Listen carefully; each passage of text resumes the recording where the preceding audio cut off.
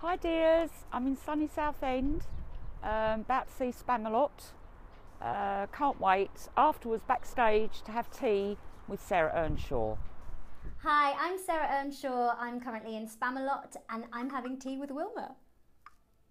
Okay, so I've been performing for about 10 years now. I went to Mount View and yeah, about 10 years. I started out, my first job was at the West Yorkshire Playhouse, and then I went into Wicked. I was in the original cast of Wicked, and I was in the ensemble and I covered Glinda and Nessa Rose. Then I went on to be the standby for Glinda and I stayed there for about 4 years. I loved it. Then went off and did lots of touring. I did Jekyll and Hyde on tour and Scrooge, and I did that at the Palladium.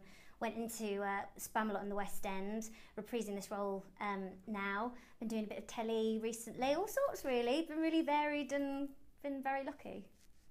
So Spamalot is based on the Monty Python film The Holy Grail, and it was made into a musical by Eric Idle and John Dupre, and it is basically about King Arthur's quest for the Holy Grail, and along the way he meets the Knights of the Round Table and the Lady of the Lake, and that's about as complex as the story gets with Spamalot. It's a gag machine. It's just 2 hours of pure comedy, and that's Spamalot in a nutshell, really.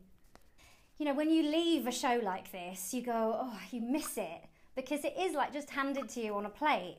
And every style of song is different, which is great. When you're a singer, that's what you want to do. And also what I love about this job so much is that we're all taking the mick all the time. No one has to take themselves too seriously.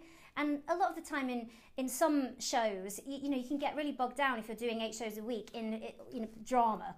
And this is great because it's fun. You come to work and it's fun. So many. I love the 2 guards. That's fantastic. I think the Black Knight is very funny. My favourite scene to do is Camelot, actually, which is where they all go. It's like a Vegas show lounge. And I like that because my role can be quite isolated sometimes, and that's really the only number, apart from the finale, that I get to be on stage with everybody. So that's one of my favourite parts. It's very glitzy as well. So many.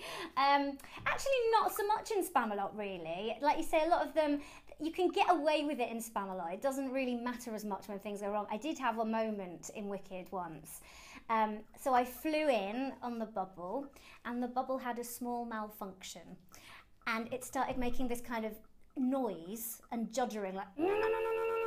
So I was in the bubble singing the song, Let Us Be Glad, and I was, Let Us Be Grateful, and my voice juddered with the bubble, the motion of the bubble, and all of the ensemble guys who were surrounding the bubble at the bottom, they're all like, oh, what's going on? So that was not good, and I ended up staying up there for most of the opening of the show, when I'm supposed to be down and doing all the business. I was up in the sky. Yeah, so lots of things happen. It's live theatre. I would go for the engineer in Miss Saigon. Wow. Yeah, so I think that's quite the role. Or Patsy in Spamalot, because he's got about 8 lines, and he gets some of the best laughs. But yeah, no, I think yeah, the engineer in Miss Saigon. Okay, that's really tricky. My instinct says Sunset Boulevard with Meryl Streep. I think that would be amazing to watch, because I love that score as well. Oh, it's from this, and I've talked with my fiance about this, actually. I would have a dog and I would call it Dennis.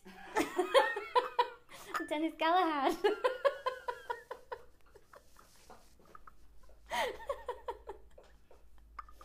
Oh, because it's just the most fun. I think it's one of the most fun shows there is out there, and I can say that, hand on heart.